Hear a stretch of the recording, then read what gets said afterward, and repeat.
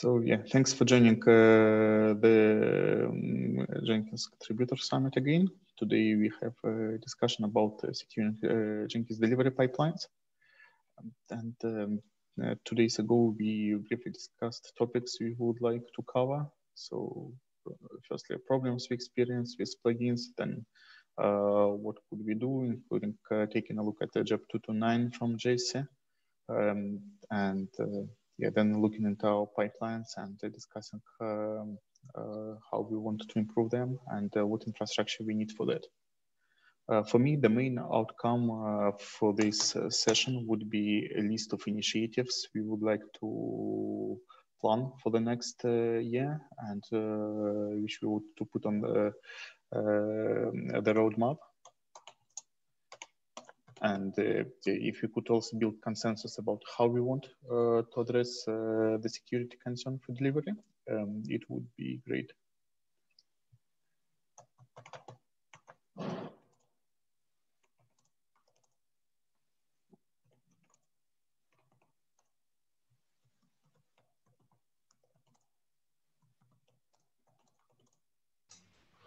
Could you explain what the security concerns are? I thought that the JEP explains very nicely how the infrastructure works. You mean 229? Yeah. Yeah. So long story short, currently developers release from their own machines and from their own automation setups. What it means is that we basically trust maintainers to build the components properly, including plugins and libraries available within Jenkins. Yes, the Jenkins core itself is built by our automation environment, but even in the Jenkins core, we include components, let's say Jenkins models or libraries like annotation lib, which is built locally. And finally, it means that, assuming that a developer machine gets compromised, potentially you may get compromised Jenkins core or a Jenkins plugin. And this is one of the main concerns which was raised at the previous contributor summits. And the idea was that we actually need to automate the built environment so that we could do releases from a controlled space so that we do not rely on developer machines for doing that. JEP 229 addresses, or what? Well, I think I'm missing something. Well, JEP 229 is for continuous delivery, but yes, it also provides automation. So JEP 229 can be one of the answers. So JEP 229 basically says that we would be delivering pipelines from Jenkins components from GitHub Actions, right? Yes. Yeah, the motivation section talks about, I mean, it certainly talks about use of local builds as opposed to builds via automation. But yeah, it is just one particular approach to doing this. There are certainly lots of other approaches that are possible.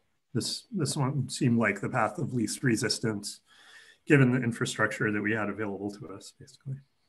So, Jesse, just a quick question.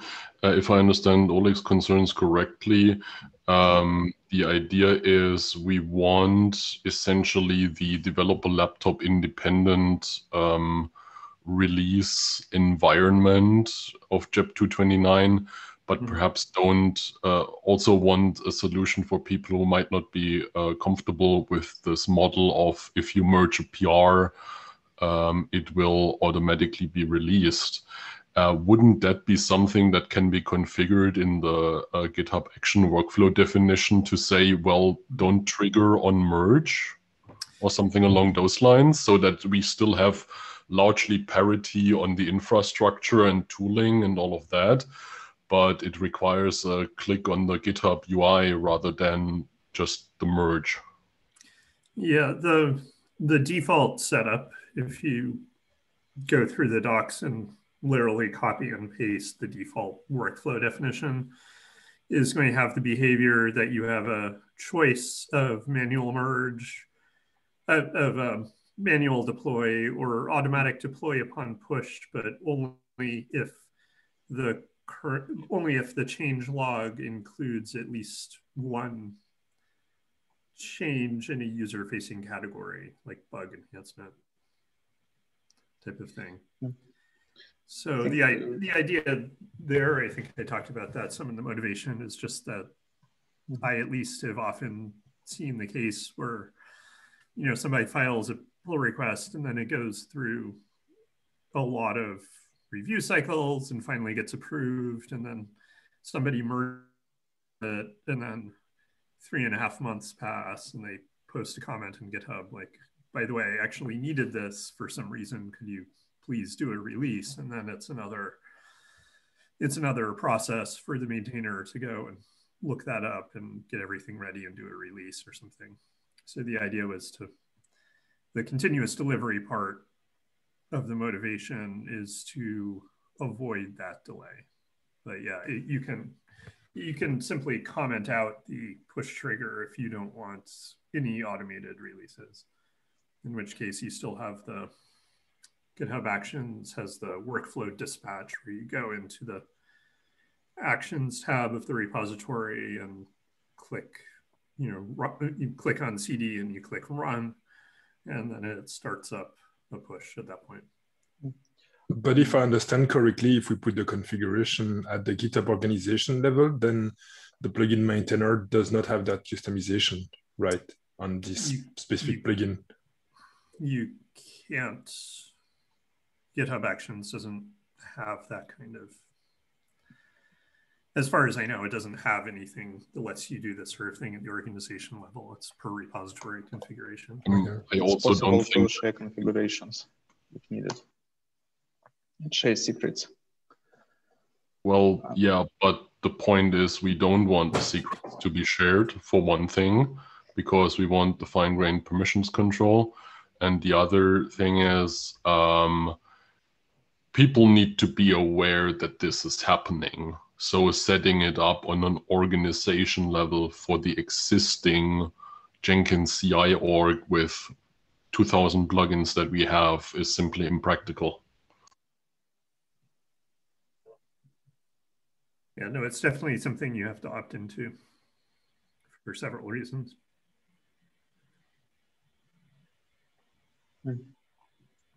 So anyway, we went into details for JEP 229. Maybe before we proceed, it makes sense to ask whether is everyone up to speed with JEP 229, or should we return back and to provide some introduction so that everyone can participate in this discussion? I read some of the stuff, plenty of stuff to read there. So that's for me, guys. Okay. Yeah. So for me, JEP 229 is one of potential implementations we could use. One main concern is that doing releases from GitHub Actions is probably not something we would like to see in the Jenkins project. Well, it's a low resistance path. Nobody argues. GitHub Actions is great for various kinds of automation. At the same time, we are talking about the Jenkins project. So for me, I would rather like to see the final implementation done by Jenkins. Are you paying for the operation of that? Yeah, so it actually does use Jenkins for the CI part. So the deploy phase deliberately bypasses any kind of testing, whatever, because it's only using a commit that's already been verified by the Jenkins CI, which is assumed to be doing the cross-platform work, possibly work with Docker, whatever is normally defined in the Jenkins file. So it's restricted just to the actual deployment step, MVN deploy. You certainly could set something up like this with Jenkins. I think the tricky aspect here is that we want to have a secret that's saved per repository. And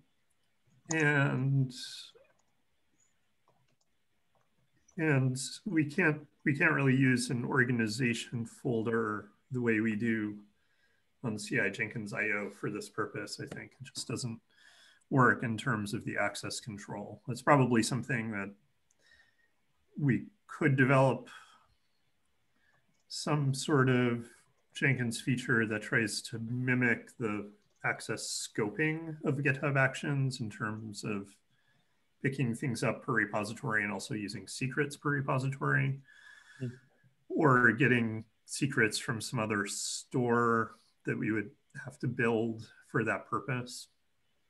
I mean, it's certainly possible. It would just be a larger implementation effort to set something up like that because of the specific ways that we have this big organization with lots of repositories, each with their own contributors, and we don't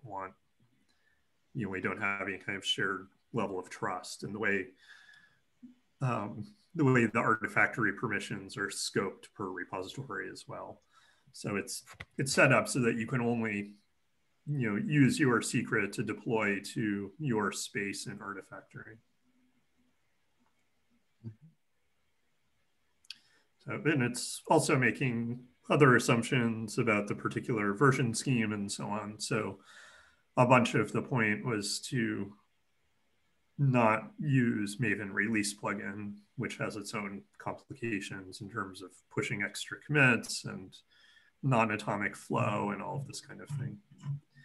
So there are lots of other approaches you can take with or without Maven release plugin, with different kinds of automation systems to actually do the deployment.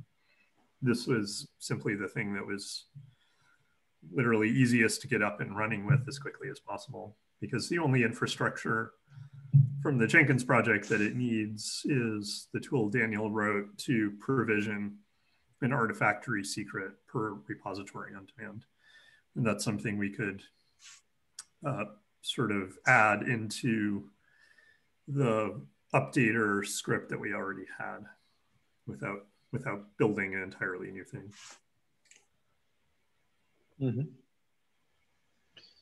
That's right. So yeah, while we stay on GitHub Actions, another problem for us would be reporting, because GitHub Actions still doesn't provide the full reporting you may expect from Jenkins. So if we are about to extend pipelines, for example, adding more analysis, static analysis tools, or even dynamic testing, reporting might be a concern. You can put. It doesn't do any of that. That's all done by Jenkins. Yeah. So I mean, you don't even have extra commits if you release this way. So yeah, right. The question is, and you can attach the statuses to any commit or pull request that you have, or to the repository. So this does not have to happen during the release. In fact, we can run arbitrarily complex and long-running analysis asynchronously, and that doesn't have to, delay the release process. People would probably riot if their releases take 2 hours because we add all of the tools in there. Fair point. So how would this impact security releases from a plugin maintainer and from testing of them ahead of time, where those releases are normally staged in a different repo? Yeah, you can. Well, I guess this hasn't come up yet because I don't think we've had any security flaws in like the 3 plugins that are using it so far. But I think it shouldn't have any impact. I mean, for security releases, we still, Daniel, correct me if I'm wrong, we're still doing that manually, but that would just be an MVN deploy from someone in the cert team but going to the cert staging repository instead of public releases. But it'd be pretty similar, I think. At the moment, where all of the regular releases are done with Maven Release plugin, we also do the staging with Maven Release plugin, but a slightly different target. The stage target, plus we override the destination repository, and we do not push the commits. So we have the private staging repo in Artifactory, upload the artifacts there. We have the private cert GitHub repo, and at first you only have the tags and commits locally, and you need to manually push them there. So we probably want a more standardized release environment than we currently have to stage. And we definitely want to continue staging because it makes release days much less stressful. And we would just need to adapt if a plugin uses this release environment, independent of whether it has the CD trigger or manually triggered.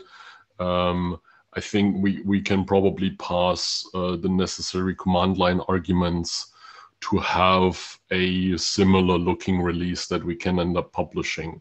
One of the potential concerns here is, however, the potential for having conflicts, especially in the version history. Right now, we ask maintainers during the staging period to not really create new releases of their plugin, which, I mean, they need to do a few steps to be able to release at the moment. I would expect it to be slightly more common for them to perhaps accidentally merge a pull request that looks good during that period and create a release. So the pattern of version numbers needs to be such that we can have a reliable way to not end up with conflicts there, perhaps. I guess, I mean, I don't think, yeah, it's definitely true that you would have to either remember to disable the automatic trigger or just hold off on merging pull requests for a few days. That's something we should think about. I think the actual process should be slightly simpler because we don't have the weird situation that we do with Maven Release plugin of us having staged, prepare for release, prepare for next development version commits in the cert repo that are there just to produce a version that you then have to merge with stuff in the public master branch. So it should be, that part should be somewhat simpler. I mean, you would just be pushing the actual security fix commit to the public repo and merging it into the current head, or it would be a fast forward merge if there were no other commits in trunk at that point. I mean, as far as the version number, it just encodes what the Git history looks like, which is independent of where that history was built. So if it's, so if you haven't done anything new in the public master, then the staged version is guaranteed to be newer. If you have done something else in the public master, well, it's the same as the current situation except it's a little bit easier maybe because once you merge in the security commit on top of that, that will generate a new release, which includes the public changes from the past few days plus the security fix also. And there's basically essentially random ordering between the staged security fix plus one additional and the one additional non-security release in public because it distinguishes by the SHA. Yeah. If your Git history branches, then there is no total order, right, between the two branches. So you can't decide which version is newer than another. I mean, Right. it's possible to override the version prefix when you're staging to cert, if that was useful for some reason. The prefix not, because we need the sorting to work out with the update sites, unless we override how lib version number works. Well, you can override the prefix in the command line. But that in itself isn't going to help, because when the security vulnerability is announced, people that have already upgraded, who've got a new plugin that had been merged to master that don't have that security fix, can't upgrade to that security version because they'll end up having an older one or an incompatible one. They'll have to wait for a release that hasn't yet happened. Yeah. Right. So basically, this is already true. Yeah, it already happens today. So, for example, if a plugin is on version 5 and we create the security fix 5.1, and at the same time version 6 is created, we will also need to create version 6.1 or version 7 with the security fix afterwards. But Jesse brings up the inclusion of the shard checksum in the version number, which prevents collisions with almost certainty, because the security fix will necessarily have a different checksum than whatever release is done in public at the same time. So that is actually less of a problem than it is today. The only problem is that we make that it is much easier to get into this situation through accidental merges. Yeah, I think we would probably want to just include in the security checklist for maintainers, disable the manual push, or disable the automatic. Yeah, the checklist that they currently follow greatly today.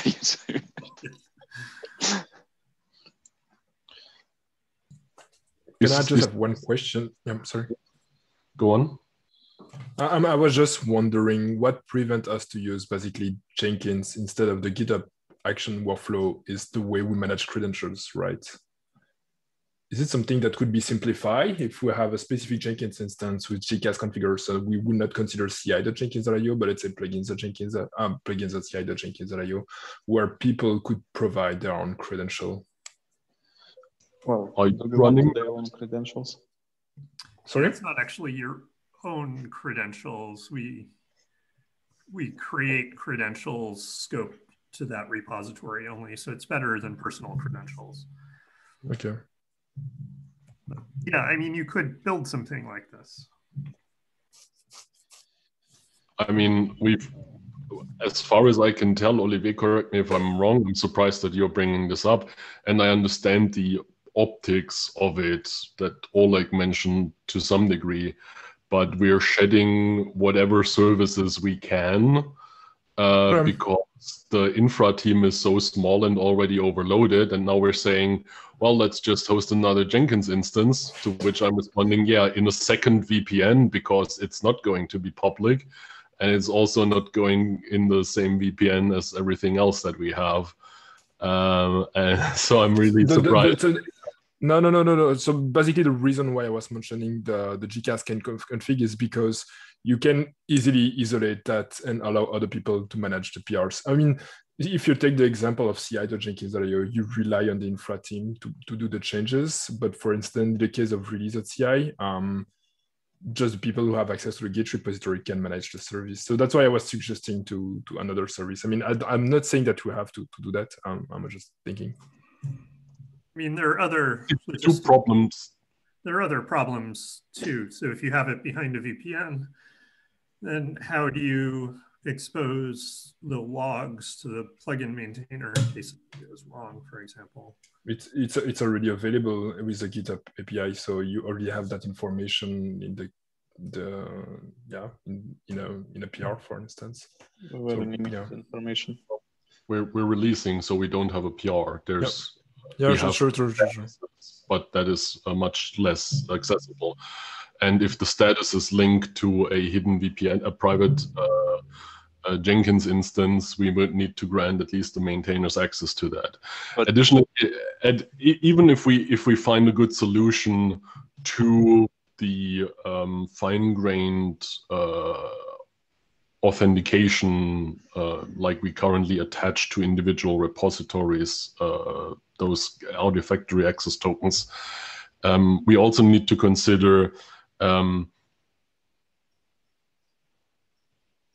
if it's an instance that's supposed to be accessible to maintainers, we need to maintain the VPN access to hundreds. Yeah, I see the point. And if you have several thousand of them. I think there's a misunderstanding because the GitHub Checks API, and Jesse will correct me here if I'm wrong, doesn't work on pull requests. It works on commits. So you can push a check response for the release process to the commit that you are trying to release that will then be visible in the GitHub API on the checks tab for that commit. Yeah, that would be the most straightforward way to do it. So that there's no need to access Jenkins to see. Ooh. Well, if you need all the logs, then probably you will. But if you just need like the last however many bits of logs, then that should work. And at the end of the day, if there's nothing secure in the logs, because we're hopefully masking all the secrets correctly, we could always just dump them in a gist and link the gist to the pull request. It's extra work, but it's I think a solvable issue. Okay, that's good to know. So, but what I also wanted to mention is it's not just managing access; it's also administering the instance. The service. Yeah. What I mean by that is if I look at pull requests to core or various plugins, I occasionally see failing builds. And then I jump to Jenkins and it's, well, the connection between the controller and the agent broke. And that's pretty annoying. In the worst case, someone will need to troubleshoot that. And that someone's going to be Olivier, who has a bunch of free time on his hands. It's incredible. And so that's another concern, right? There's just more work that we would need to do for a very simple process otherwise. Because I mean, I like Jenkins, I like pipeline, but those it's not necessary for the like one Maven deploy command that we need. Yeah, I mean, actually, half of the pipeline, if you want to call it that, is running release drafter packaged as a GitHub action. The deploy part is actually sort of this. Well, yeah, I mean, it runs mvn deploy, and then it uses GitHub CLI using the GitHub action token that you get for free with GitHub Actions. So half of the deploy scripts is running GitHub CLI to do stuff in GitHub, like manipulating the release and so on. So the deployment to Artifactory is a single line of this process. So most of the rest is really pretty normal usage of GitHub Actions for automating things in GitHub. Okay, thanks.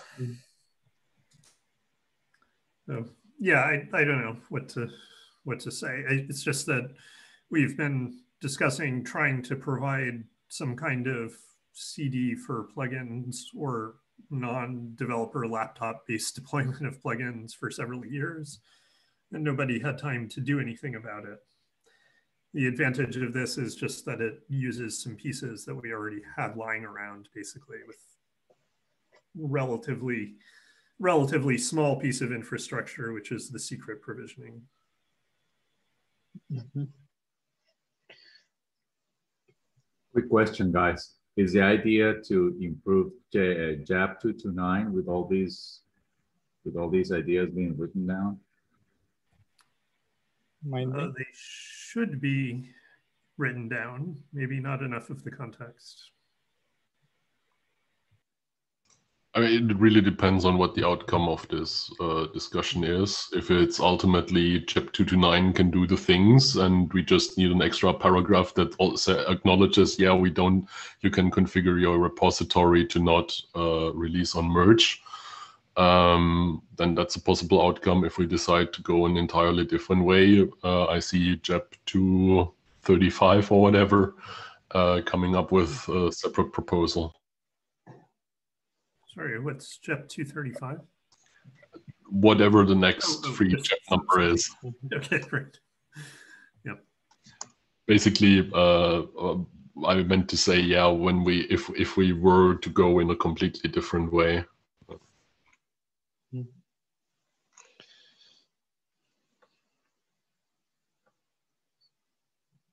I would rather start from 2 to 9, at least to get it running. I have reservations about using GitHub Actions. At the same time, we can probably duplicate the flow on a similar Jenkins instance easily. But yeah, technically, even if it's GitHub action, while we experiment with it, it should be okay. So yeah, basically my concern about duplicating on a Jenkins, that's a point that Daniel raised. If we have several, I mean, a lot of people who want to release something, this means that we have less time to maintain Jenkins. Yeah, if it's already, I mean, if the Jenkins is a pretty busy instance, it's just harder to work on it. So maybe GitHub Action may be more reliable, considering the amount of people that would be able to maintain that service. I mean, it's doing a lot less than the Jenkins builds are doing. The release usually runs in a minute or so because it's not doing any kind of test steps. So it's not running user provided code normally, other than Maven plugins. So it's basically just doing, downloading dependencies and doing a Maven package and then uploading and exiting. So and it doesn't need branches or anything like that. So it's probably reliable enough, I guess. At least I haven't seen any problems so far. There is an annoyance that, as far as I can tell, this is just multiple limitations of GitHub Actions, is that one, you can set so it doesn't use a push trigger, it actually uses a trigger on successful check because it's waiting for Jenkins, not just for the push, but for Jenkins to validate the push. You can set up the trigger to be activated when there's a successful check, but you can't say which, or you can set up the trigger to activate when there is a check, but you can't say which one, I think it is. And so it actually runs a bunch of times and then each time says, oh no, this is not the check I was looking for, and exits. And all of those exits show up as failed builds because there's no way to mark it as skipped or aborted or something like that, like you can in Jenkins. And the same if you have a push that had only dependency updates or something like that. It goes halfway through, decides there's nothing interesting to release, and then the only thing it can do is mark itself as failed.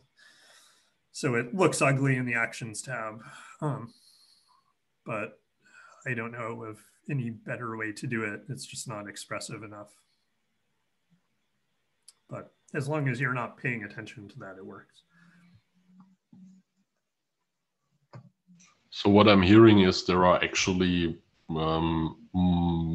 reasons to think about alternative approaches other than we're the Jenkins project, so we should use Jenkins for it. Yeah, I mean, yeah, well, it's convenient. The use of GitHub Actions is convenient because we're integrating release drafter and because we have the GitHub API token. So you get a special like a temporary token associated with each action run that you can use for write operations. Yeah, this is the biggest advantage. Yeah, which we used to actually publish the release in the GitHub releases page. So that part would be hard to replicate because I don't think you can do that from an outside tool. Yeah, GitHub doesn't provide this API. At the last GitHub Universe, there were questions asked about the product managers. No plans. Which, yeah,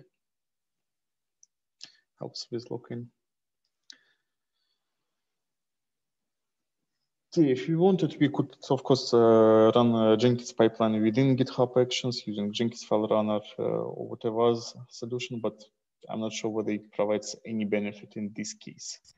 No, because it's not supposed to be user contributed build steps or anything. It's literally just MVN deploy. Mm-hmm. So.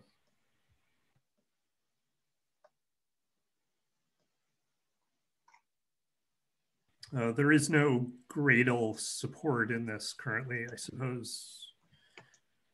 Oh, Gradle would be another topic entirely. You'd have to come up with something else. I don't think you could use much of this for Gradle. This is definitely Maven specific assumptions here, at least about the version handling and all of that.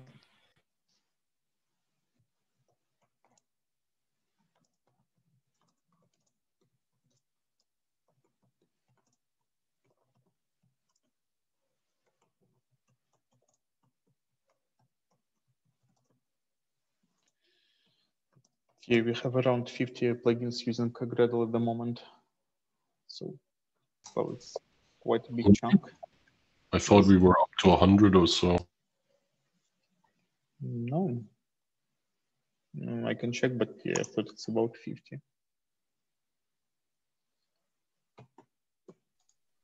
So a quick search for build.gradle shows 74 matches, but not all of those are actual build.gradle files. So. How many of them also have a pom.xml? Question. I mean, I wouldn't actually be unhappy if this basically ended up deprecating Gradle support because Gradle writes invalid POMs anyway, and that's really annoying to consume with tools that process all of the plugins and stuff like that. Invalid POMs? Yeah, they still have the assumption around the old plugin parent POM that is versioned like core. Okay. It just writes whatever an XML string, inserts the core dependency, and calls it a day, basically. The JPI plugin or something? I think so, yeah. So that's really annoying, and I wouldn't be too unhappy if there was less of that. It also took them forever to add support for staging repos. So that was another complication. Obviously, I'm the only one who cares about that. And no plugin compat tester support also. Well, it's a standalone tool. There were some patches which allow to use PCT in principle, but somebody would still need to implement that. No, until recently it didn't check at restricted either.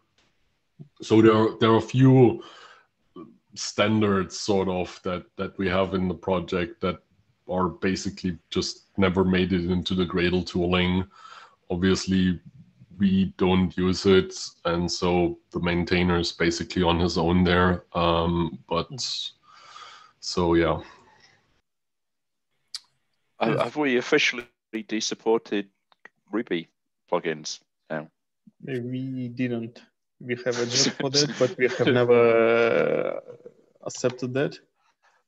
So there's Ruby to add into the mix as well for. I don't know when the last time someone released a Ruby plugin was, but yeah, they don't even work anymore, I think. think we still have allow list entries for them, so yeah. That I think Oleg and I, if I remember correctly, had a disagreement about how this should be rolled out, and I simply didn't have the time to do it properly. Yeah, maybe we could resurrect this. It shouldn't take too long to finally kill the Ruby plugins. Right. GitLab Hook still doesn't have the security fix, and that was by far the most popular one. So that would be doable.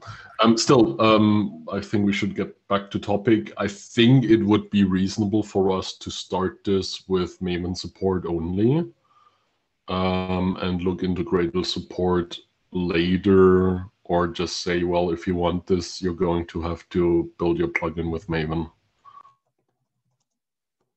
Yeah, I mean, some of the infrastructure, I suppose you could reuse. You would need to have a different action for the deployment, obviously, because it does MVN deploy. But I suppose you could reuse the Artifactory secret injection. You could reuse the stuff that does the, that does the check for the Jenkins CI status and release drafter and all of that. So it would probably be something that could be built by people interested in Gradle tooling with some of the pieces we have. I'm not going to do it.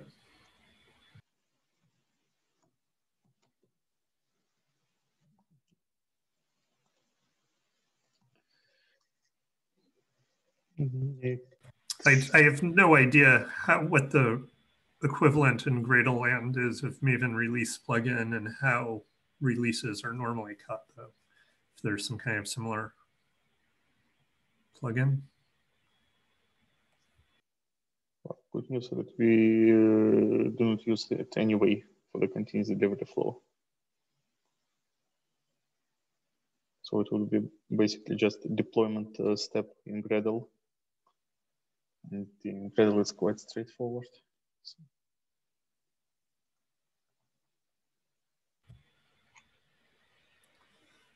We haven't talked about Jenkins core components at all. As far as I know, the same system can be used for any core components other than parent POMs. So. Question there, how do we do backports? Backports for security releases or for LTS needs? I mean, either. I mean, backports typically come up in the context of security updates. For example, when the weekly has a different version of stapler than the LTS line. Now, if we were to use this release process for stapler or whatever, like, I mean, remoting is also a candidate. Whatever library we have to patch and the versions have diverged. How do the backports work? Is it just a matter of, well, we specify the full version in the POM, so it doesn't matter how the version sort order looks like? We just need to know that one is the main line and the other is the backport? I think it could be done through whatever branching policy, because you can define a branch pattern for backports. And you can say that if you follow this branch pattern, okay, you will still get continuous delivery for this branch. I specifically mean the version number. The version number is the distance to the root commit plus. Okay, Jesse, you explain.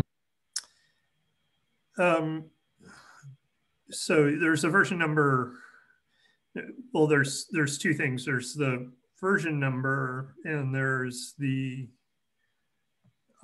change list pattern that gets injected for each commit. And the change list pattern you normally set to revcount.hash.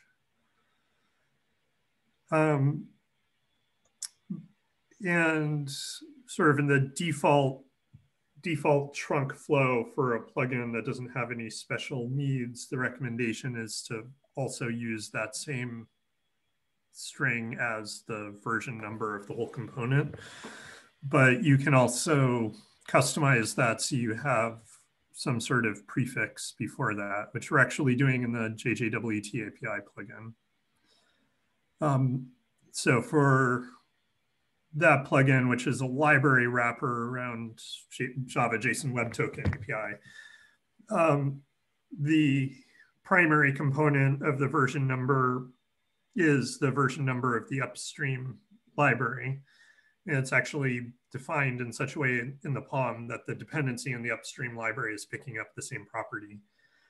And then the Jenkins plugin packaging portion is like a submicro or whatever portion after that. So I think you can do the same thing for backports. I just haven't tried it yet. If you're cutting a backport branch from a particular trunk branch point, so you have a bunch of trunk commits going, and then you have a particular trunk release that you want to use as a base for backports. I think you could use that trunk rev count number as sort of the major portion that you branch off of, and then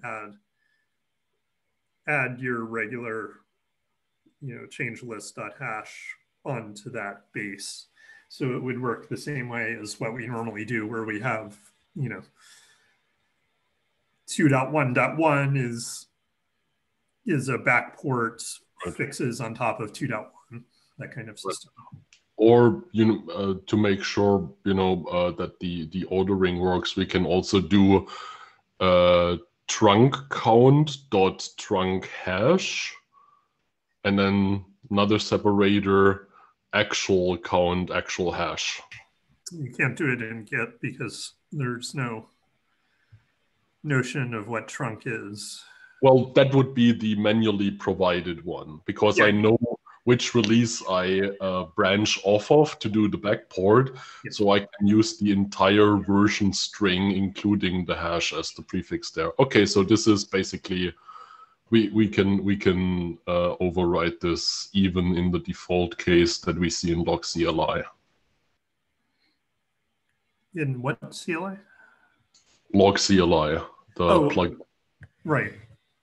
I believe so. Again, I just haven't tried it yet because we just haven't come across a case where something needed to be backported. But yeah, that's something I could prototype and make sure it works out correctly.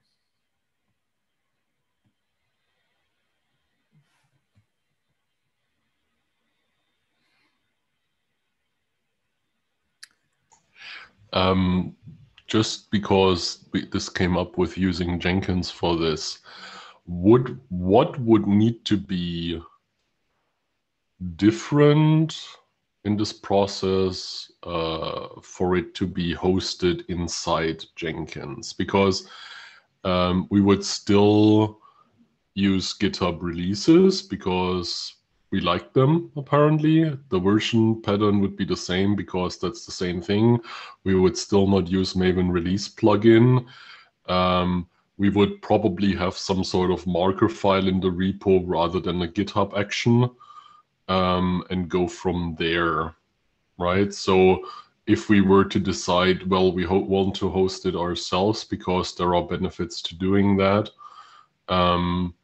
we could essentially migrate all plugins off of what they're currently doing by replacing the GitHub action definition in the repo with whatever would configure the corresponding process inside Jenkins.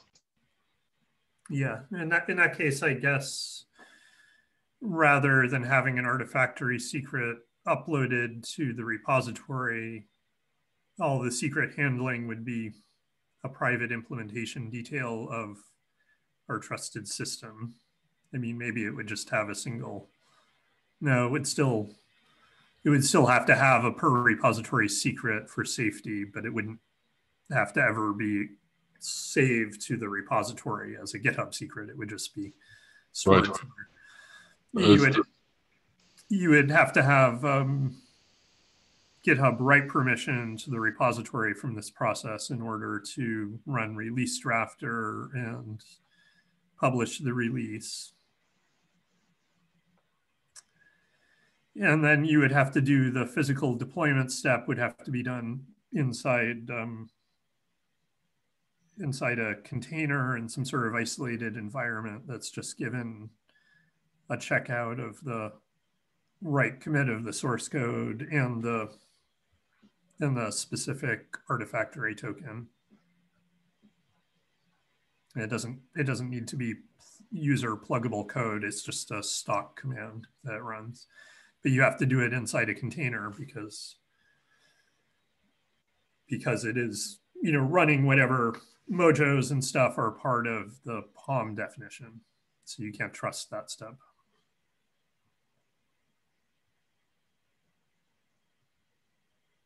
But yeah, it would be possible. You'd have to have some sort of marker per repository, or perhaps it would be like currently in RPU, we have the CD enabled equal true.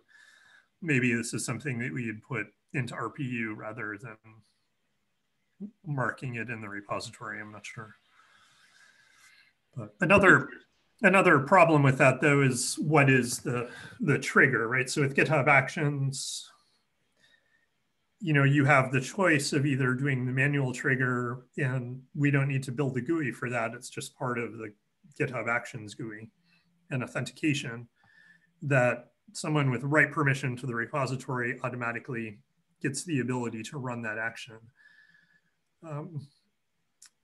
And if you were doing this elsewhere, then you would have to come up with some other means of doing a manual trigger. And even for the automated trigger, I guess you could get webhook events from GitHub. So that's less of a problem.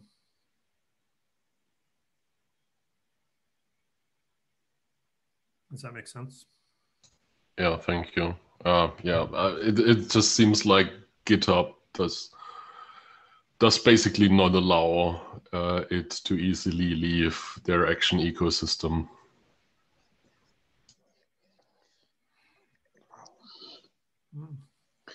Many things could be replicated elsewhere, including running GitHub action from the interface. But yet tokens and triggers, they would be more complicated. Yeah, I mean, I think this is the question of triggering was one of the problems that we always had when thinking about CD for plugins. We could never figure out a good way to authenticate a manual trigger. That's less of an issue in JEP 229 since you normally can use an automated trigger, especially with the trick that looks for interesting changes in the release draft. But I think you still really want to have the option of manual trigger. And especially for backport branches, I think those, you don't want an automatic trigger on those. I think you would want a only manual trigger for backports. Manual trigger could be implemented just as a tag push. As a what? Oh, a tag. So yeah. Maybe, I mean, that's one of the possibilities we long discussed for plugin CD, but I don't think we ever came up with an exact proposal that would work. There were some ideas there.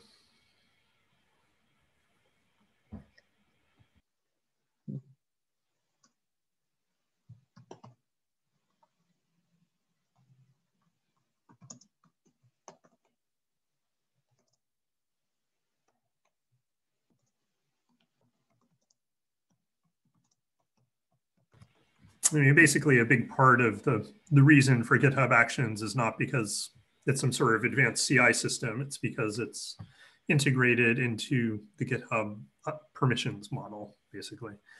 That's what makes this easier.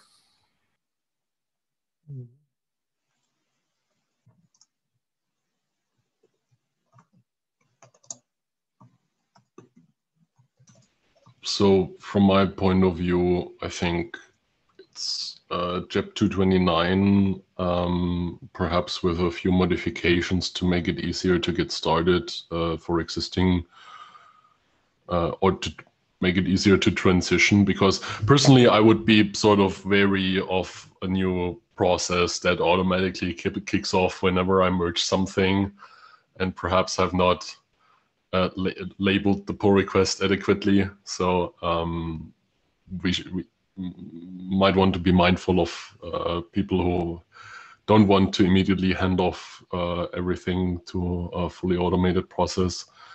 But otherwise, I think this is a great design, and we could adapt it more, or we should adopt it more widely. Yeah, I mean, so I think probably one of the obstacles is that is a change in version format, and people don't like change, basically. I already had one complaint about. Also, the new format is just human unfriendly. So if you want to send a version to your fellow admin on another side of the Slack, you would need to copy paste it. Well, the portion that is actually interpreted for purposes of comparison is usually just an integer, actually. So it's like, so we're basically adopting browser versioning. Yeah. So I've already had one complaint actually from file parameters plugin. You can go look up the issue, but someone said that they had an unnamed, they worked for a large company, they had an unnamed internal repository from an unnamed vendor that had some sort of version parsing script that didn't like that version. And, I wasn't sure what to say. It's parsed by Maven, fine. And it's parsed by Jenkins, fine, but it wasn't parsed by that system. Sounds like they reached out to the wrong vendor there. Yeah, I guess, I don't know. But yeah, those sorts of things will happen. You can use kind of semver-like versioning if you want to. It's up to you in that case to increment the major and minor portions when you think it's appropriate. That would be git commits to change those portions. You could use the automatic piece as the patch component, I suppose it would be. I don't have too strong opinion. I feel like for most plugins, it probably doesn't matter. The point is just to push updates, not to convey meaning exactly, but some people are going to feel differently. So yeah, I think there would be pushback on the version numbers. I don't know. Well, I mean, as long as there's the option for people to stay in their 1.2.3 point, now there's your auto-generated stuff world, I think that would be a viable solution, because there's no going back from version 150 to single digits based on version math.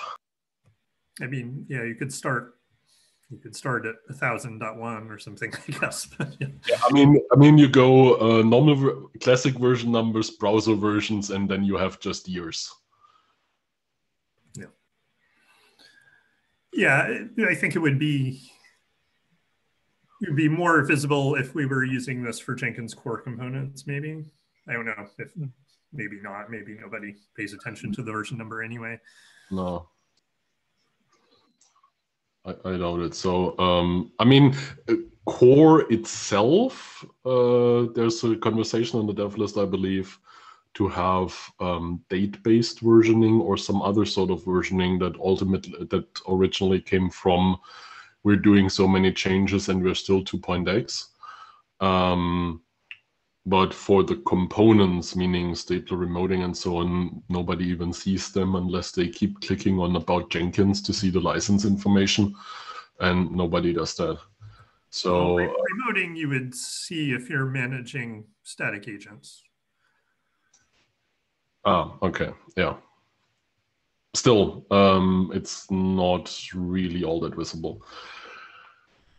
Even SSH build agents it doesn't really matter there. Maybe it's exposed, but since you transfer it via SSH every time, you don't need to worry about the version as much. Still, back to topic. Do we need to discuss the implementation of the CD or perhaps manually triggered CD of developers outside of developer laptops some more, or are we largely in agreement?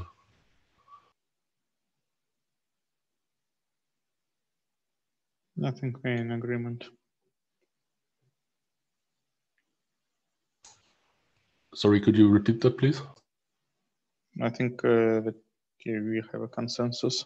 So basically job 229 with a few extensions. Okay. So next topic with the checks. Or how do you want to proceed, Oleg? Yeah, so I guess this topic would be completely separate, because if we take agree that there is CI pipeline and there is CD pipeline, then yeah, all we have here is about CI pipeline. Except for the last bullet point about signing. Yeah. One may ask why we test artifacts different from what we actually ship, but in principle, we do the same for other Maven flows. So for us, one of the concerns was about tooling. Currently, during the build, we run some static analysis tools like Spotbox, Animal Sniffer, and a few other enforcer checks. But we don't really invoke security scanning. So how is current security scanning implemented? If you have Dependabot enabled, yes, Dependabot's infrastructure verifies dependencies and sometimes adds a notice for you as a maintainer, so you can update. But it's not part of the CI/CD pipeline. So it's basically a standalone process. And what could be done? There are existing tools like a WASP dependency check, which can verify dependencies when you actually run the build. And pretty much the same, there are additional static analysis tools. For example, Jeff Thompson last year integrated find-seg bugs into the build flow, but there are more security analysis tools.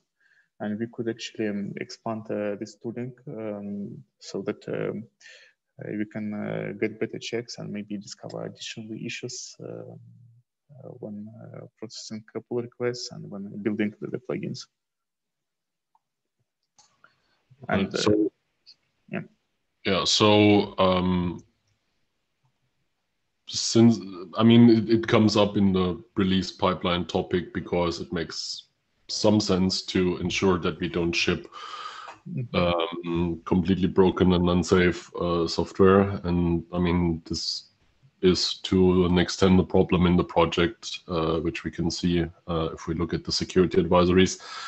I'm not a huge fan of failing builds or even failing releases when static analysis finds problems. Especially if those are sort of time-dependent processes. So if I built something yesterday and it passed and someone published the CVE and the same thing from yesterday built today will fail and perhaps even prohibit a release, I think that would be a problem. Even maintainers who accept the results of such scanners will be annoyed by not being able to perhaps even not being able to ship a hotfix for a bug because a dependency got a CVE and it's just the same dependency as it was yesterday. And it's JUnit. And it's JUnit with the local file inclusion thing. Yeah. So the pipelines that we build, and I'm definitely for adding more scanners, for example, in the Jenkins file-based CI, should not fail the build, but just use the builds as an opportunity to trigger themselves. So we can add more scanners, more results, but perhaps not completely block releases and such, which based on the GitHub statuses is a problem, because you cannot have a successful PR build status if the scanners say no. So we would need to separate those out. There's the actual build, and there's perhaps other statuses. I think it's, yeah, it might be okay to mark a separate check in a pull request as failed under these conditions, even if the CI check passes. I don't know. Right. You have also the possibility to just create a comment inside the pull request saying that dependency addition include also some vulnerabilities and things like that, like it's the case for some coverage or quality plugins. Yeah, and checks also, by the way, allows you to create a status that is neutral, so it doesn't count as a failed status for the whole pull request, but you can still have a status that appears that's not positive that includes a warning message in it. Something that would show up, I guess. Yeah, I think that would be great. I'm just thinking, whenever the topic comes up, adding more checks to the builds, I'm thinking of all the plugins that disable injected tests, because the maintainers didn't bother figuring out what broke. And then you have these really trivial things that should be in no Jenkins plugin getting through. Additionally, there's a problem, perhaps, depending on the scanners, how they work. If they need configuration through the plugin POM, or are part of the Jenkins test harness, like the injected test is, then that relies on the maintainers regularly advancing the version numbers of the build tooling.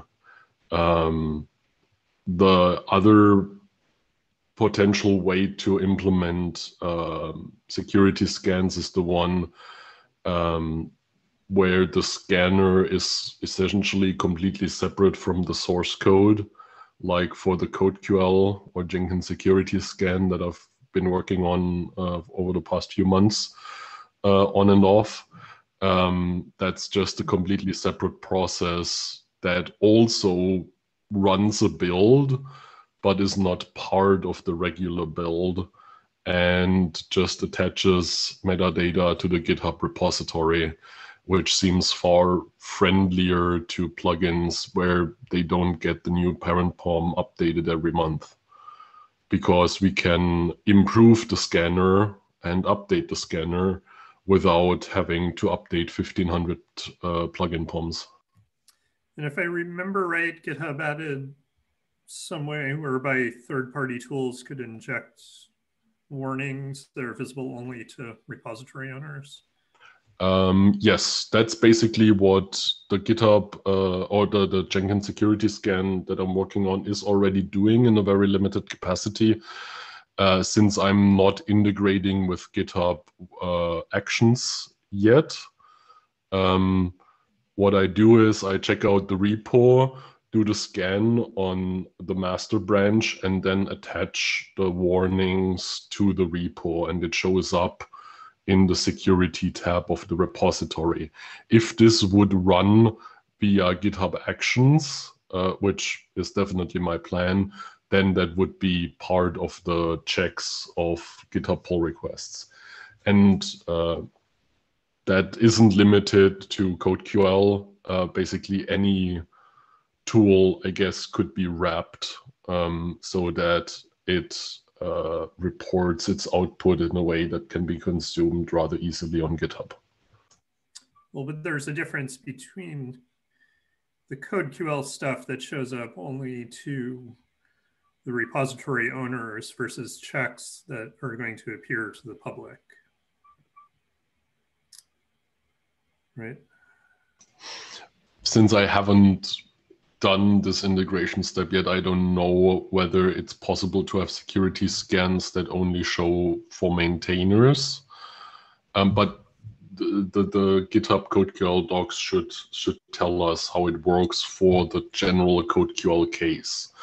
What I've basically done is I've taken the CodeQL scanning library and forked it and invoked that manually rather than through GitHub Actions. So the value provided by the GitHub Actions integration is not something that we currently have.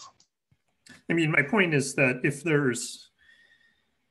you introduce something wrong in a pull request, then you want that flaw to appear in a check in the pull request so it can be corrected. But if there was something already wrong in the master branch, you want to display that only to the maintainer, ideally. Right. So what GitHub does is it tracks code changes over time. So I expect if you have the action for the master branch commit and you compare the result of that to the action that's running on the pull request head, you probably only get the diff. That's how I would do it. And that's how I expect them to filter the relevant findings for pull requests. Okay. And do you also plan to have some maintainer report for master? I mean, that already exists. That's the thing that I'm doing at the moment. Okay. So I only scan master, and this is made visible to maintainers only in the security tab. Right. Okay. And the benefit there is also maintainers don't have to change the code to make the warnings disappear, that it can be managed through the GitHub UI. At least in my opinion, it's a benefit because I ignore these. I dislike all of the ignore warnings annotations in the code that may be obsolete years down the road anyway. No, I would actually say the opposite. I'd rather have the explicit annotation somewhere than use a GUI to dismiss warnings. Perhaps a matter of how many tools and how frequently the tools change, because if that happens asynchronously with your code updates, like the independent CodeQL scan does, and all that happens is you need to amend the code again and again. Who knows? But yeah, still, it's fairly convenient to get rid of findings, which means I'm actually personally I'm pretty okay with false positives because they are so easy to dismiss. Which makes, you know, even with medium confidence findings, reasonable compromise.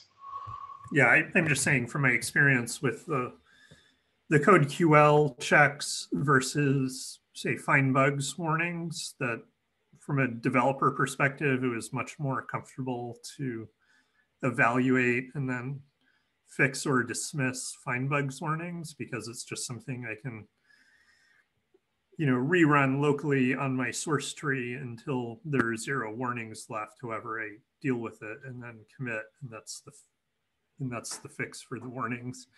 Versus the CodeQL things, I had to go around and go through in the GUI, and it wasn't exactly clear whether a warning would pop up again if I refactored some things and just moved the same code to a different place. It was, you know, kind of hard to see what had been dismissed and go back and undo that, etc. Okay, good point.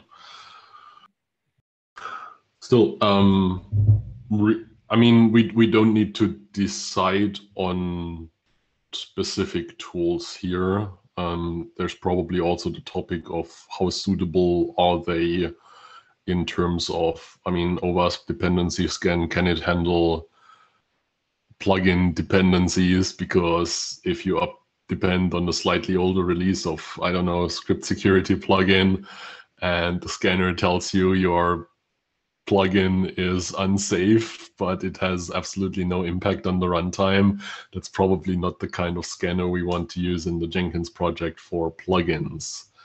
But the broad strokes of how scans would be integrated, does that seem like we're approaching some sort of consensus? I've been talking so much, but nobody else says anything.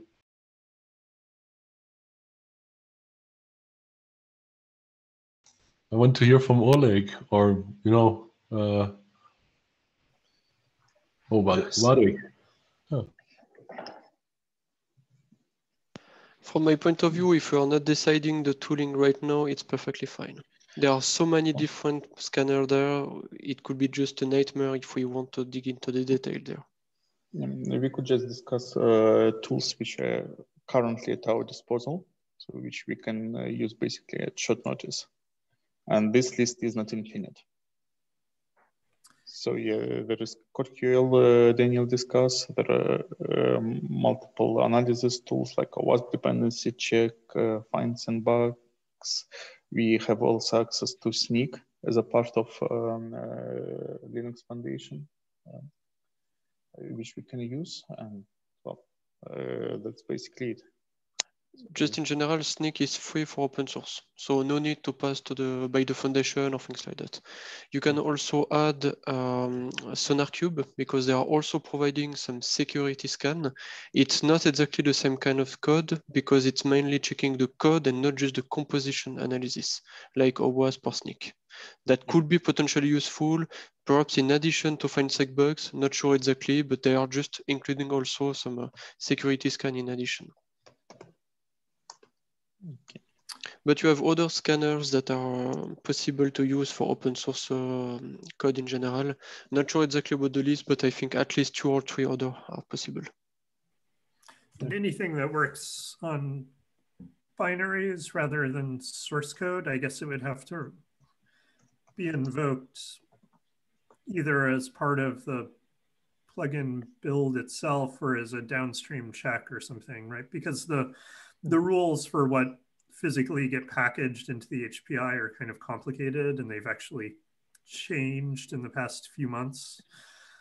So deciding like what actually makes it into webinf lib is not so easy to predict. You can't just look at the POM with simple rules. You really need to build the HPI and then scan that if you're doing a binary check or a dependency check or something. Well, in such case, it's applicable only to a subset of tools. Right.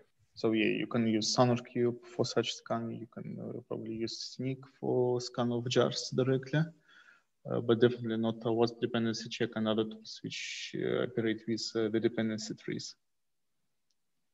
Also something to mention in that topic, even if a lib that is included in the HPI is never used at runtime, some scanners are discovering it, finding vulnerabilities, and so blocking the production deployment for some user of Jenkins. So is it something we also want to cover, meaning not pure security, but also security safety sentiment from different users, meaning that for security point of view, there is no need to change some of the things there, but for some customer that will have an impact on their deployment possibility, I would say. Would something be packaged but not used? I mean, that will show up as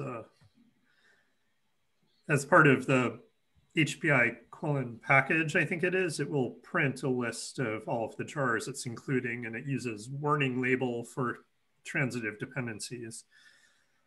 But I would say if you're packaging something that you're not using and that has a security vulnerability, and maybe you should fix that. I don't think it's too common though. Well, in some cases, there are platform-specific bits being packaged.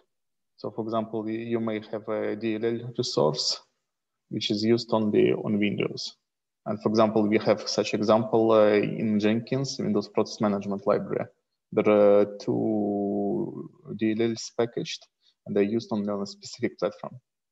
Well, but this is something that the users of the software will need to evaluate whether they can safely ignore a potential warning. For the developers, that is still a dependency problem. I mean, there might be dependency problems like Guava has is a giant library, and there's like 2 classes that have very specific vulnerabilities, and they're used nowhere in Jenkins. So I would not fault people too much for ignoring that for a while, or lowering the priority of the work to update that library. But otherwise, it's something that will need to be evaluated, and only if it's something that only affects specific users and environments, that's up to the users or admins to decide whether they can ignore it or not. As the developers, by default, it's not obviously safe to continue shipping it. To that point, would it be good just to leave it up to the users as an option? Sorry, could you elaborate? This use of the tool scanning, can that be left to the user's choice, an option? I mean, then they will just report it to the maintainers and complain about it, and the maintainers say, well, we don't have access to the tool, I don't know how to use it, please go away and leave me alone. I mean, That's the situation today. Well, and it's not a great situation, right? We should do our best to do things like keeping dependencies updated, because people will complain if they're outdated. And so giving the plugin maintainers the tools they need to understand what users might be concerned about would definitely be a big step forward. And then it's up to the maintainers to say, yeah, this looks relevant, I'm going to update it, or no, this, too much work, cannot do it right now, and defer it.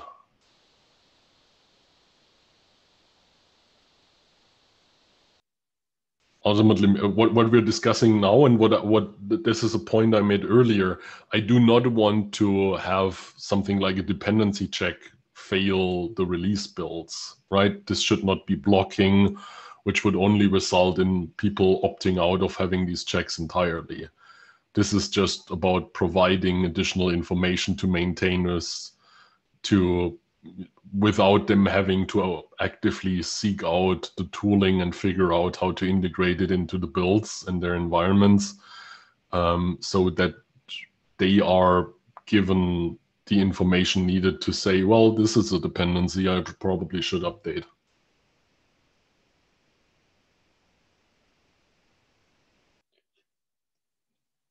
Yeah, it's rather a question of default behavior, because at some point maintainers may want to have strict checks. But I agree with you that default behavior shouldn't be enforcing that, as long as we can provide some additional motivation for maintainers to actually adopt these checks. Because otherwise, something not enabled by default, it won't be used. Right. So you mean something like, I don't know, exposing to, on the plugin side, whether a plugin chooses to not release something with outstanding warnings or something like that, or what do you mean? Yeah, something like that. Like adding a badge. This is a particularly high quality plugin, or it successfully evaded all of the static code analysis checks. Yeah. So we can send stickers to maintainers who enable these checks. I'm pretty sure we can find budget for that.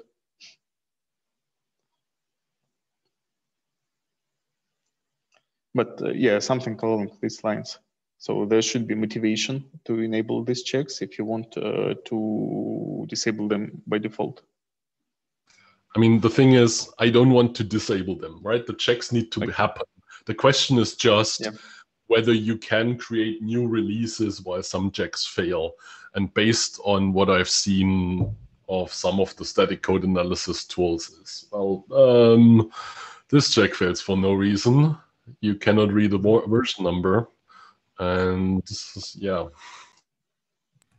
Yeah, and again, for find sec bugs or something, I think that's okay because it's either going to fail or not, depending on exactly what's in your source tree.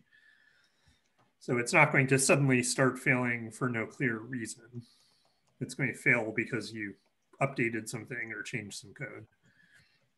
So, but that's pretty different from the code QL checks, et cetera.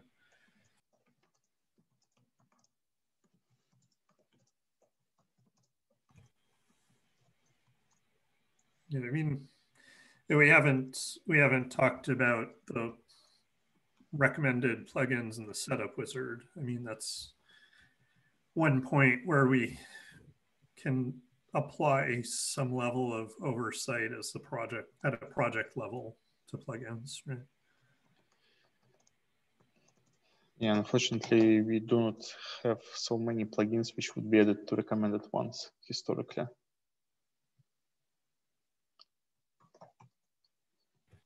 Well, but I'm saying we could start making some conditions for plugins which show up in the setup wizard, whether they're recommended by default or not, I think doesn't matter so much. Just for them to be listed in the setup wizard or be a dependency of something that's listed in the setup wizard, there should probably be some sort of minimum baseline of compliance with these practices that we define.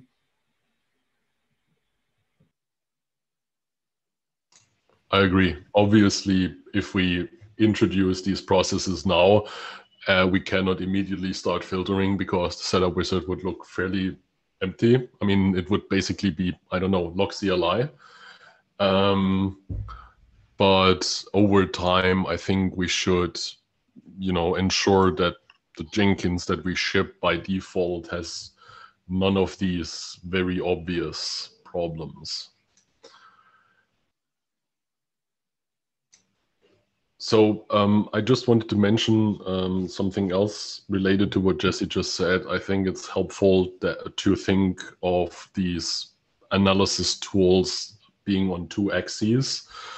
One is whether their output is only depending on the component itself as input, like find sec bugs. If you configure the version of, or find bugs, if you configure the version of find bugs in the POM and you don't change the source code, the outcome is, as far as I know, always the same.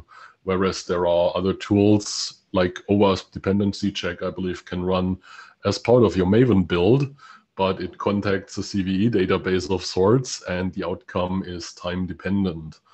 And the other axis is whether it's part of the local build that you can run in your IDE, what Jesse said, which is particularly convenient. And the other is, well, it's from the outside in an asynchronous sort of process. And the asynchronous time-depending one is a big one, as well as the always consistent, only depending on your actual component and configuration and locally run one. But something like OWASP dependency check, I would not want to add to the parent POM, enable by default and fail the build if it fails, because that has the bad behavior of changing whether something is buildable from one day to the next. So I just wanted to make that explicit. I think there is a reasonable expectation that if it's part of something that you get from the parent POM, that it will not change substantially over time. Yeah, which also puts constraints on the kinds of changes you should make to the pipeline library repository. new kinds of scans or things like that should be opt-in at the source level, I think, if they're going to go into that, build plugin pipeline. I mean, it can be part of the pipeline. It just shouldn't be part of the status, but a separate status or check. Yeah, that possibly that too.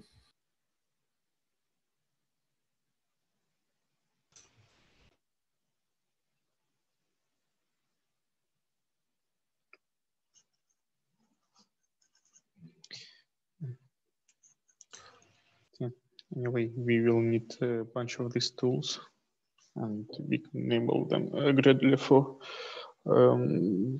consumption.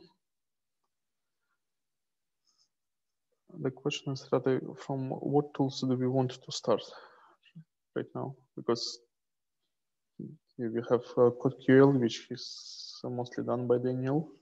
We have tools which are already integrated in parent POMs. But we so far didn't really have dependency scans which would generate reports. The rest is the rest. I mean, if we consider the two axes I just mentioned, something like a dependency scan would probably be best introduced as a GitHub action that adds or runs as part of build plugin, but only adds an additional status rather than be part of the regular PR merge status. Or PR, is it merge? I think it's PR merge. Yep. And I mean, we can basically just add stuff.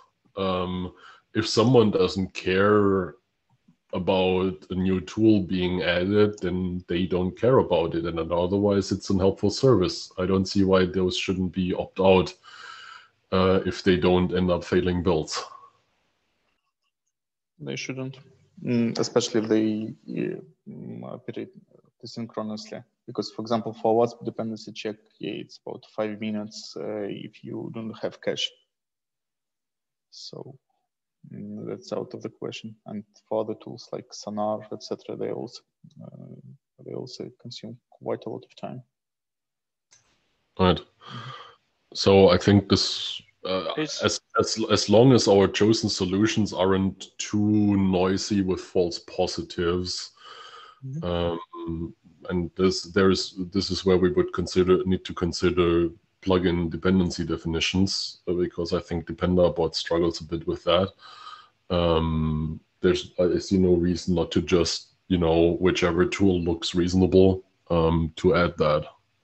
I was going to ask, what's the difference between the OWASP dependency checks and Dependabot security checks, as opposed to Dependabot regular checks for everything, just having it enabled for security? Dependabot, it's invoked outside pipeline, and they use a different database of CVEs. But in principle, yeah. Is there any reason we haven't listed it then as a tool that we have access to? I mean, I know some maintainers already use it on their plugin repositories, so. You don't have a choice. It's active whether you. Oh, okay. Yeah, it's automatic in GitHub. If a CVE shows up in something that the Dependabot parsing algorithm would consider to be a dependency, and yes, that includes test dependencies and whatever, it's not very smart. It's just some Ruby parser of your pom.xml, basically, as far as I know. Then it's going to show up in your security tab if you're a repository owner. You can disable it at a repository level or at the org level, but yeah, but by default, it's there. Yeah, by default, it's there. On the org level, I recently made the huge mistake of clicking enable for all. And that was before the 400 JUnit dependencies and plugins got the security vulnerability report. So that was fun. But yeah, I could disable it, and on an org level, we can also periodically just opt in everyone again, even if they opted out.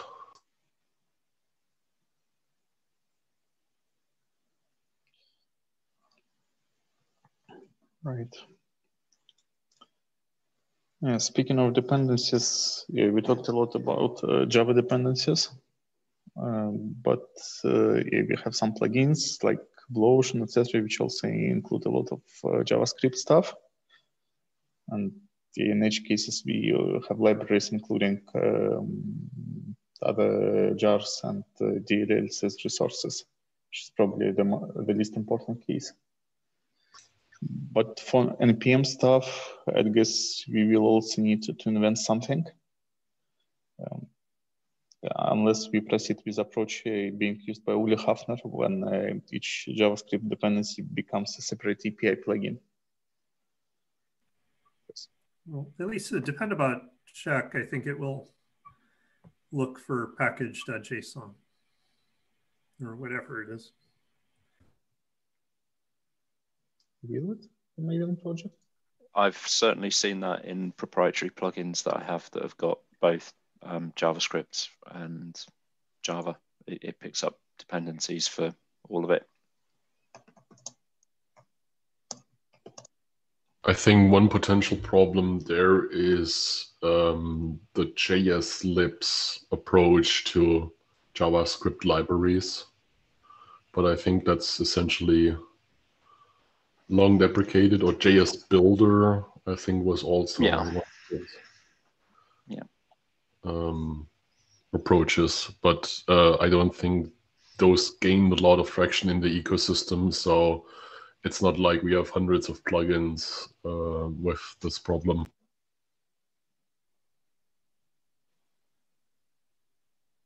Yeah, I think Uli's approach makes sense. It's the same way we package important reusable Java libraries. So. Which I think actually doesn't make sense. It means if there is a security vulnerability in that and there's a breaking change because we haven't updated it, or even there was a breaking change because it went from the whoever produces that library doesn't care about backwards compatibility, which happens, then we're stuck in we have to do a massive kind of fix to get everything fixed and released and not break anything, which I don't think is really sustainable. Well, you should have had dependabot turned on to begin with. Well, yeah, but then, when you had dependabot turned on to begin with, it works fine on the plugin with the API in it because it's got no test because it's an API plugin, and Jenkins plugins, it doesn't update the dependency elsewhere, or it does and it fails that build, but the plugin's already released, it's in the update center, someone's upgraded, and boom. I think it's the same kind of trade-off we have for Java dependencies, right? Yeah. Although maybe the JavaScript ones break more often. I was going to say, there always seems to be a new shiny thing in JavaScript land, so it might happen more often, but I don't know. I have no metrics to say either way.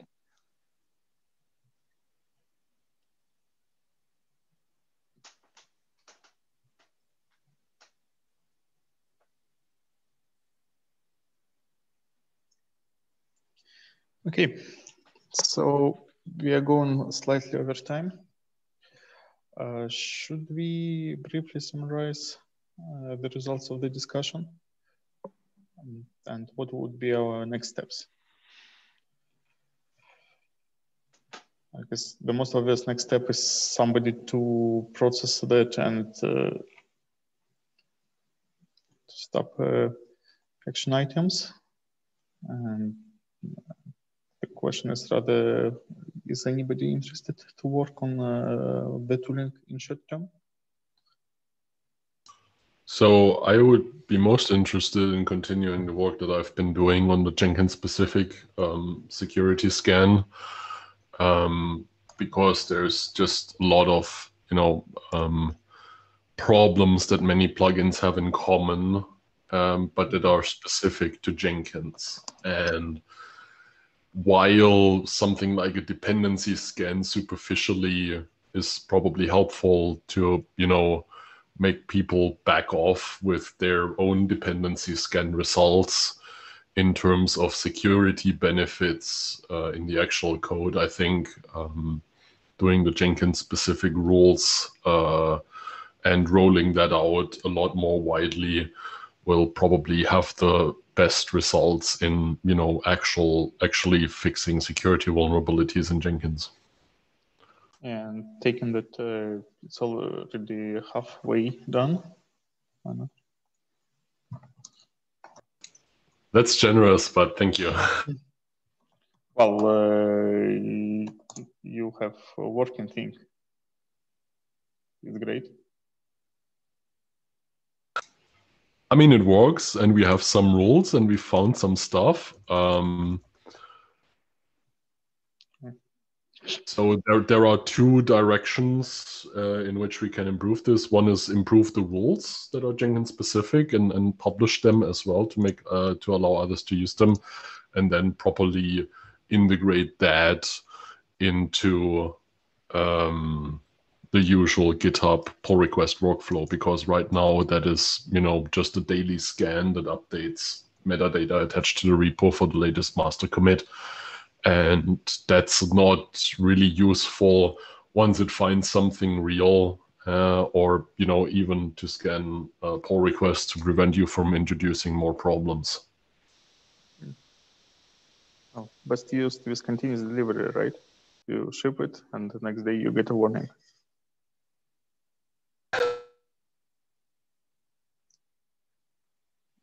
But yeah, I think that it's something we could definitely adopt. Another low-hanging fruit for us is a WASP dependency check, if we really want to do that. Though, again, as it was discussed, it's partially replaced by dependabot, so no specific outcome right now. And we could also try enabling sneak, though well, it's actually enabled for us. The problem is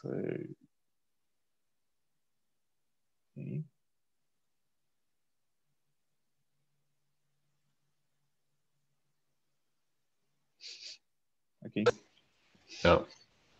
UX is the most important thing for security. Yeah, so, but anyway, we have Jenkins here, so you can see that there is small number of alleged vulnerabilities. Where did they get 10,000 repos from? Don't ask. No, actually, total repos is 2,347. It's correct. Okay, cool. So 230,000 findings, of which 8 are fixable. That sounds great. Mm-hmm. Yeah. So these buttons used to work. Now they don't. So let's wait until they actually fix it. But yeah, before that, it was possible to go to Sneak and to explore plugins, etc. And actually, as you may imagine, the most of these issues come through dependencies and through transient dependency resolution. And yep, like we discovered from other tools, you just have Jenkins version installed to Jenkins core, and then the things start exploding because you need to stop rules to ignore such things.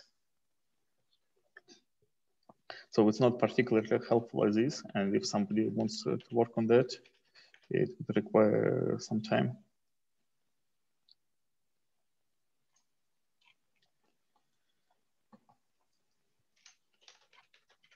Yeah. I'm looking into Sneak anyway, at least to get it accessible to contributors. But yeah, I definitely don't commit to stop all the rules there because it's still not.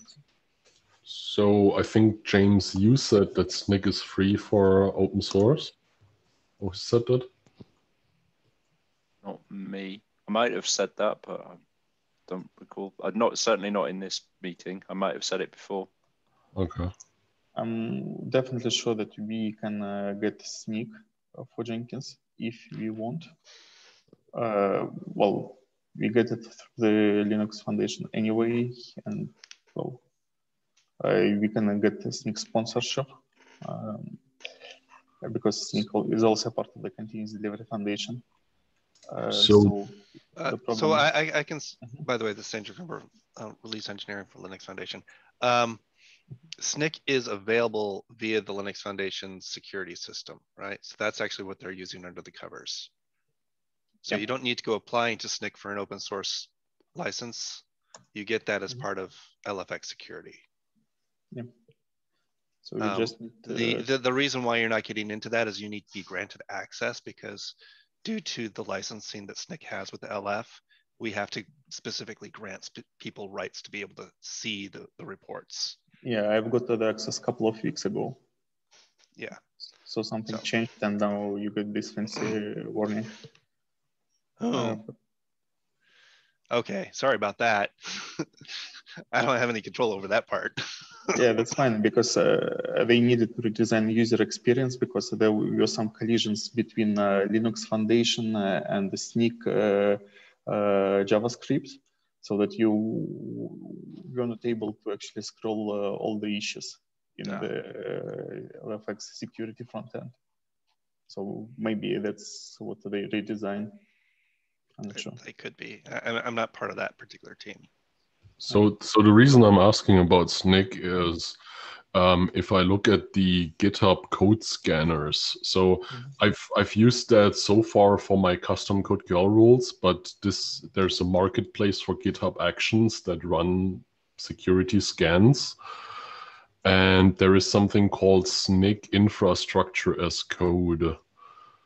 And that's a workflow that can be set up. Is that different from this SNCC, or is that largely the same functionality, just exposed to users differently?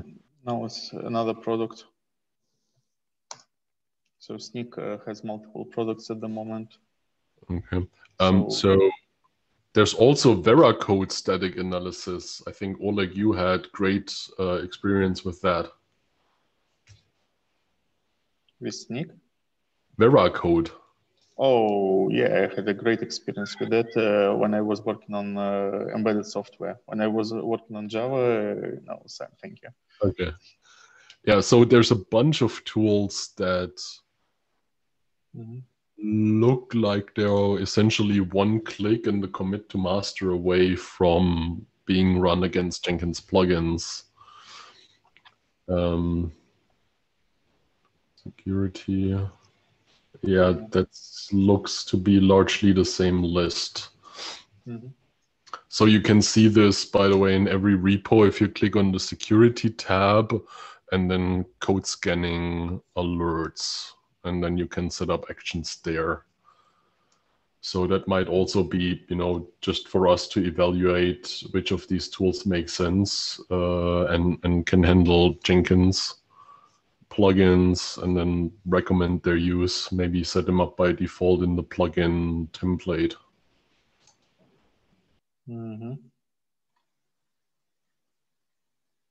That's right, we can do that.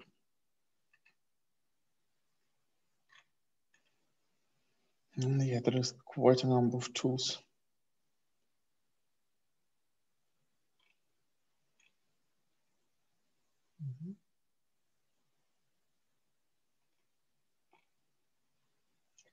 Okay, so basically, Daniel, your suggestion is to just review GitHub Actions and to see what we can use from there. I mean, that would certainly have the lowest cost in terms of infrastructure we would need to operate.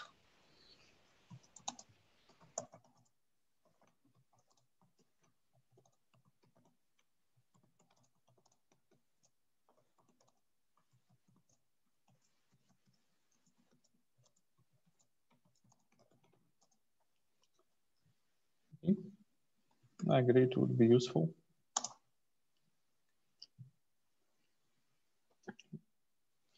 Anything else we would like to add to the list?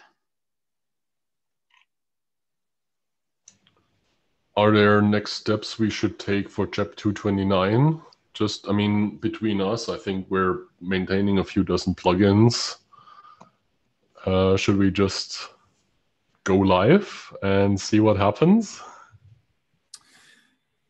Yeah, well, I can verify that backport release flow actually works. I mean, I guess just take some stupid plugin like log CLI and try to backport something. I don't know, make something up, but just make sure that the version scheme works for backports and that you can do either manual or automatic triggers or something reasonably in that mode.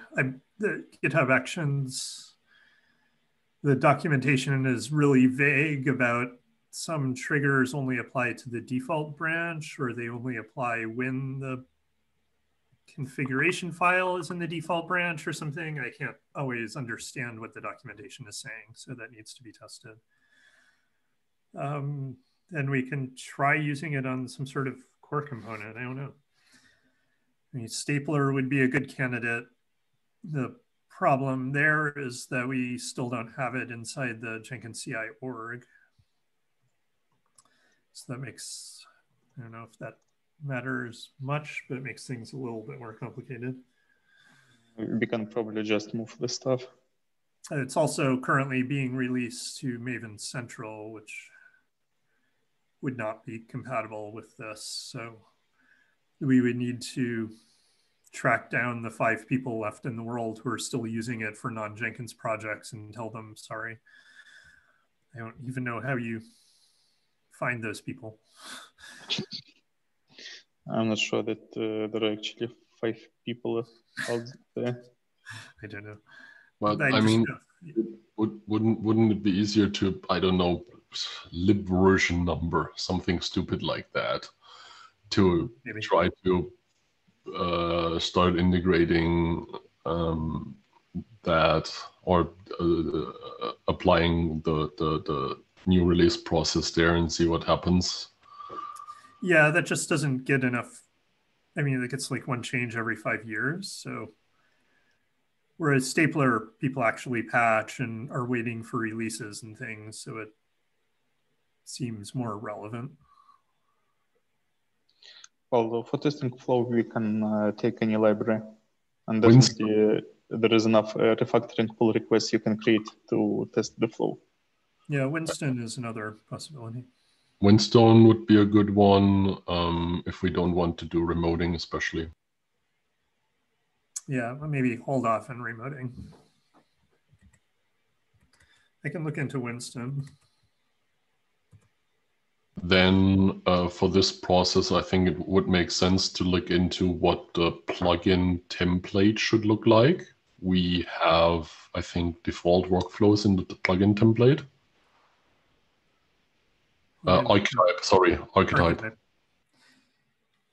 Yeah, so, well, with the archetypes, all of the hosting on Jenkins CI specific stuff is currently, it's not part of the archetype itself. It's actually injected by a archetype parameter. And I don't think we're ready at this point to turn on JEP 229 by default in archetypes. That seems kind of bold.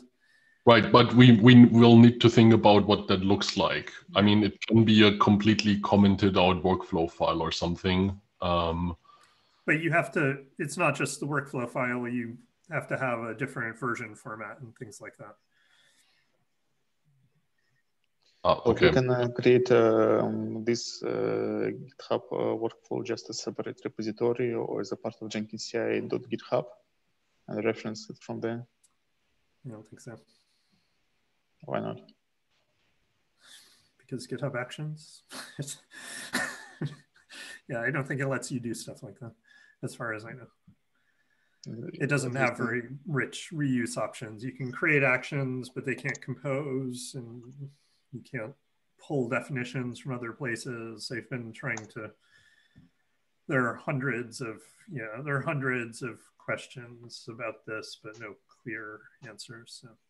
I believe they created templating for organizations.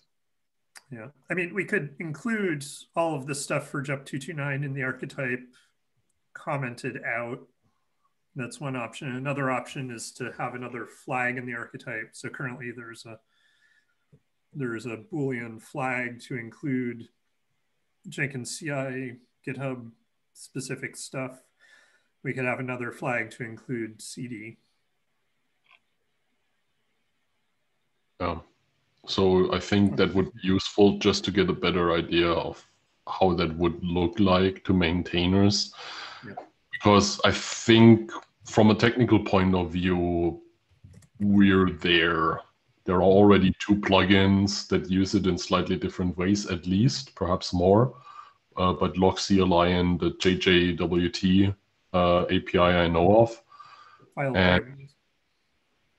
File parameters. And now the question is, how do we make this accessible to maintainers who are not also, the authors of this thing? Yeah, and Mark Wade, I think, was going to try it on some plugin he maintains. I can't remember which one. Platform labeler, probably. Yeah. Most likely. I believe he enabled it. We had a discussion about it 229 several days ago. Yeah, I don't know if it's working for him or what. Let's take a look. It looks good. Version 793 point nonsense.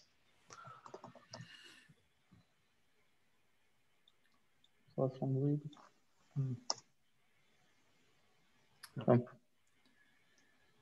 Yeah, so it's working. Mm-hmm. Which is a good thing. Or at least the first release worked, yeah. All right, so what you're saying is I can migrate dog theme, solarized theme.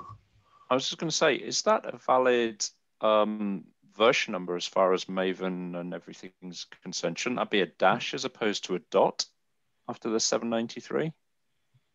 Maven is happy. It's the same. It's basically this. Well, Maven's happy with anything because it goes, I can't pass this. It's a string. Have a version number that's a string. Everything's a string. So I'm not meaning happy as in can it is it not going to blow up? I know it's not going to blow up, and you can consume it and everything. It's like, could you compare that to something else that happened to be, or is it just going to be a string comparison? And I think a string comparison compared to something that's not a string is a little bit interesting, isn't it? For comparison purposes, it's the integer, the 793. That's the comparison. Okay. Yeah. It's basically a slight variant of the incrementals version format, but we're not using the -RC part because it's a release, not a release candidate. Basically, that's the only difference. And that's been used in both the Maven version parser and the Jenkins version parser are okay with that, and it hasn't caused any problems I know of.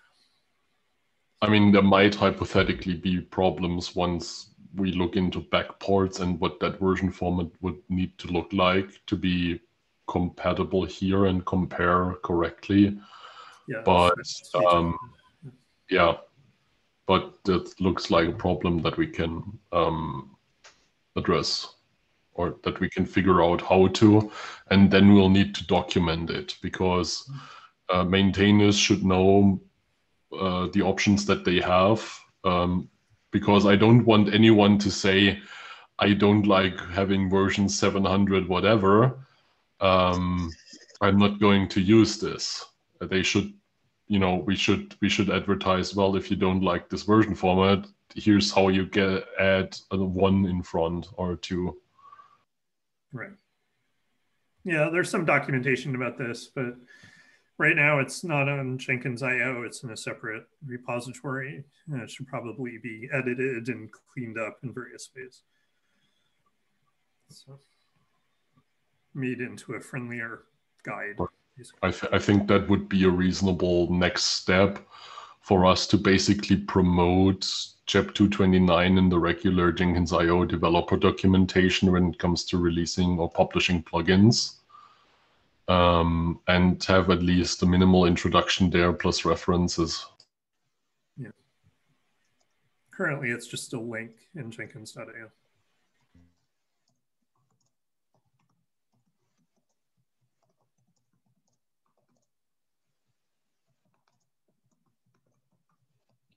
Yeah, our documentation needs some love anyway.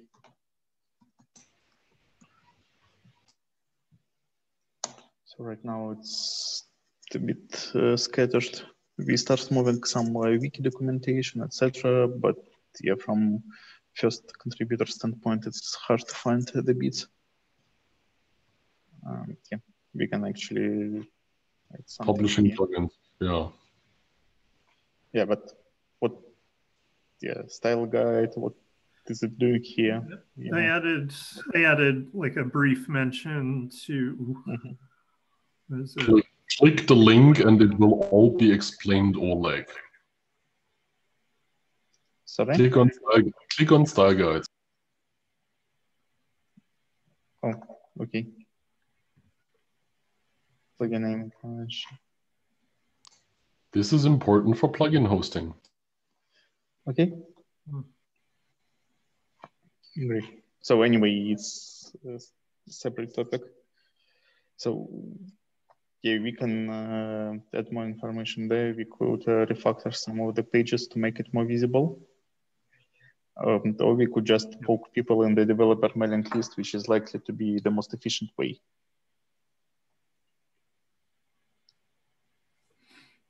Well, you need to do both. Yeah. I mean, you need to have a nice written guide first and then notify people of it. And I think for those of us who are maintainers, I think it would be useful if we just started using this in perhaps our less popular plugins. So for example, I completely forgot that I'm the maintainer of Solarized theme. And I think that's a plugin that I can just use rather than, matrix auth. That might be a bit much as the first test run plugin for it, and then, go from there. Mm-hmm. Yeah, that's a good approach. And anyone has a few pet project plugins.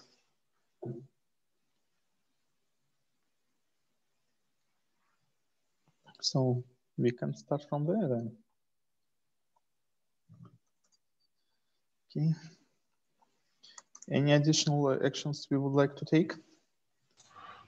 The documentation needs to cover both the version number formatting as well as how to have manual releases via actions. I think those two might help in terms of getting wider spread acceptance. Yeah.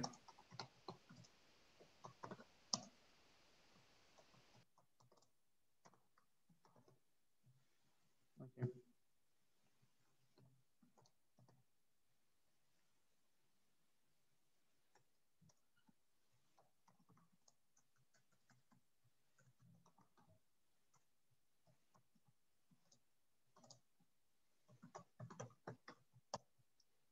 Okay. Yeah, it's definitely something we can do.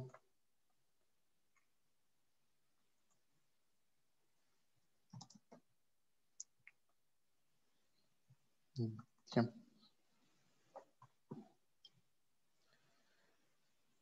Yeah, probably we also need to do some formalities like, yeah, I'm not sure whether we even want to spend time on the BDFL delegate process. I wanted to finally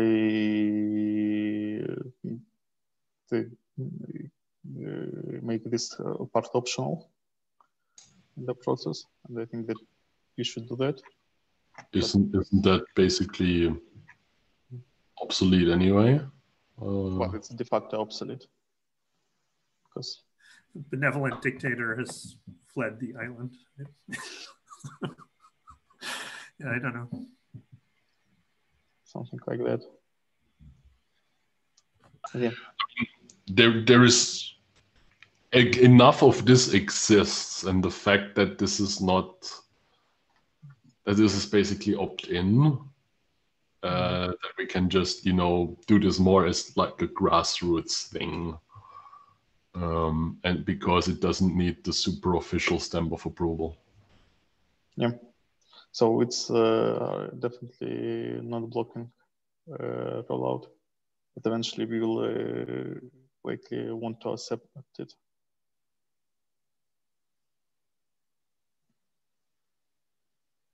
Okay, sure. If you figure out how to do that. Well, I believe it's a part of my responsibilities, more or less. I wanted to do it during the Christmas break, but yeah, it's better later than never. Okay.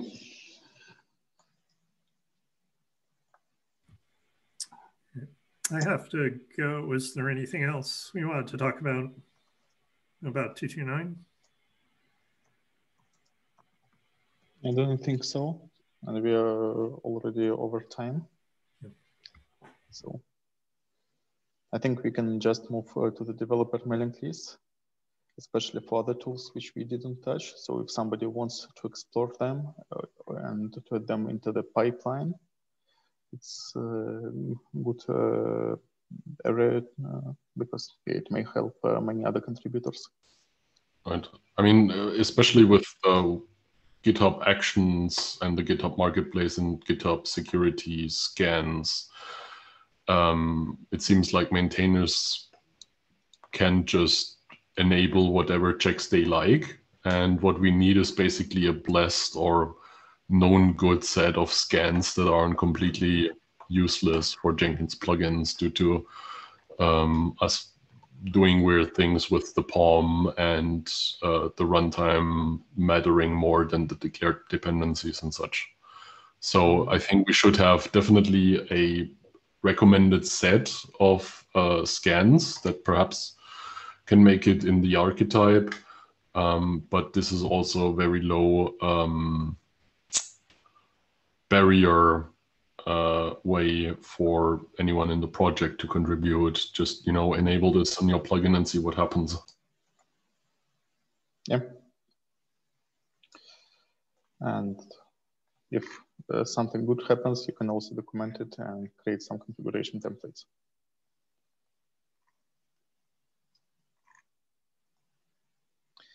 Okay.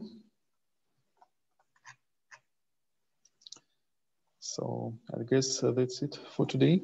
And thanks to everybody who participated in the discussion.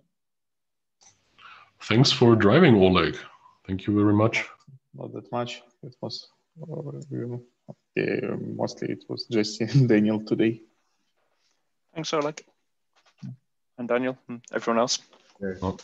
So I guess we'll meet again at 4, so in 45 minutes or something. Isn't that a closing meeting? Yeah, I guess so. All right. See you then. See you. Bye. Bye-bye.